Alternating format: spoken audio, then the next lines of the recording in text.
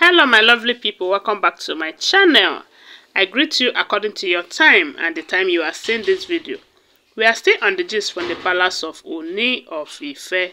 My people, allegedly they said the Ooni sister have decided to encourage Queen Naomi on this journey. When I know say recently, the Ooni sisters who have been encouraging Mariam, who have been supporting Mariam and the rest of these Olories in the palace have decided to change their attitude, This time they have started to fight any one of them that are not doing well.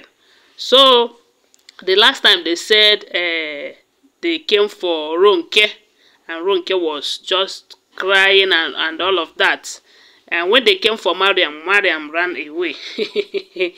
Okay, but the funny thing is this. According to what we are hearing, these people are the ones who brought Mariam into the palace, who supported Mariam, who have been telling Mariam, don't worry, we are behind you and all of that. I wonder why they turn around to fight that same Mariam and even Ronke, because during this fake pregnancy of Ronke, then they really fought Ronke. To the extent they say Ronke went and reported to the king's father and all of that.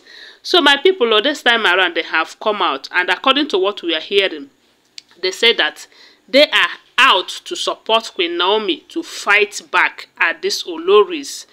That Queen Naomi should stop hiding. That she should give these women back to back. She should give them woto so that they will know their stand in the palace. Because they are repeating what they are doing. And they're doing more because Queen Naomi kept quiet all this while concerning the whole thing. That the best thing to do is for her to come out fully and face these women so that they will stop all this drama, and all of that. And I was like, is this really coming from these women? Because to me, that is not a good idea at all, at all. Queen Naomi have better things to do with her life rather than fighting women over her husband. Women who are old enough to be her mother. I don't think that is a good idea. Well, guys, what do you think? Yes, it's not a good idea because the person that he wants to fight for is not giving her the full support. Because if really the king wants her back, it is when Queen Naomi wants to fight and the king gives her his full support, that is the only time that he is going to win the battle. But if he is fighting and the king is not supporting her, if she come out to fight this battle, and the king did not give her the full support, you will find out that she cannot achieve anything out of it. Rather, she might even put herself in danger because she's got a lot to do. Her church work is enough. Taking care of today is enough than fighting for old ladies like this. Days are gone when women fight over a man. No, it shouldn't. I'm not in support of this idea. Seriously, I saw it and I said, it's not the best thing for her to do. If the king really wants her, it is left for the king to fight to get her back and not the other way around. So the idea of telling Queen Naomi to stop hiding, come out and fight for your right, it is your right. After all, the moment you come back and put them in their place, everybody is going to know her stand in the palace and all of that. Is the king, is he ready to stand by her? That is the question. Because if the king is telling all these women, don't worry, I will handle it, they will not be worried. They will be waiting. And when it comes to that aspect, the king will tell Queen Naomi, look, I married you the same way I married all these women. So if you cannot cope with them, you can go and all of that. You see that it's just a waste of time and a shameful fight. So I believe Queen Naomi is bigger than that kind of fight.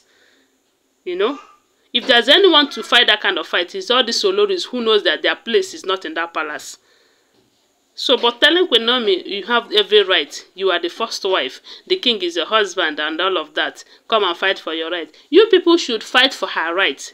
The Ooni of Ife sisters, it is better that you people fight for her right. After all, it is you people who join force with all these women to drive her out of the palace. So trying to tell her, come back and fight for your right, is just a waste of saliva and energy. Or maybe will I say you guys are planning something so that when she comes back, you people will carry out your mission. But that is never going to happen. So stop encouraging her to come back to fight. Rather, if you really love her and want her back in the palace, you guys should be the one to fight for her, because you are equal to task. You can fight for her and make sure that she returns, and not her fighting. The same way you guys teamed up with all these ladies to drive her out of her matrimonial home, to bring women for your brothers to marry, it will be fine that you people join force again to take away all that you have brought to your brothers, and so that the real wife will return back to the palace. Because I can see that the heat, you guys are all receiving it. The heat from all these ladies that you collected bribe from so that your brother will marry them. I am sure they are giving you woto the way you never expected. Queen Naomi is not returning back unless you people make the place conducive for her and Prince Tadenikawo. If not, all this come back and fight is just a drama and all of that. And I don't even encourage her. And from the look of things, she is not even ready to come back to this palace, because the palace is not conducive. Recall the last time they said she came and rededicate her altar. She didn't spend hours there. That is to tell you that, the place is not conducive for her. She's not more relaxed in your palace. So if you want your palace to still accommodate Her Royal Highness, Prophetess Queen Naomi, you go and do the cleansing. You know, cleanse all those women. The same way you brought them in, find a way to send them out so that the place will be good for her return. If not, tell your brother to release her, because she deserves to be happy. I'm sure you guys are happy in your marriages. She deserves to be happy in her own marriage.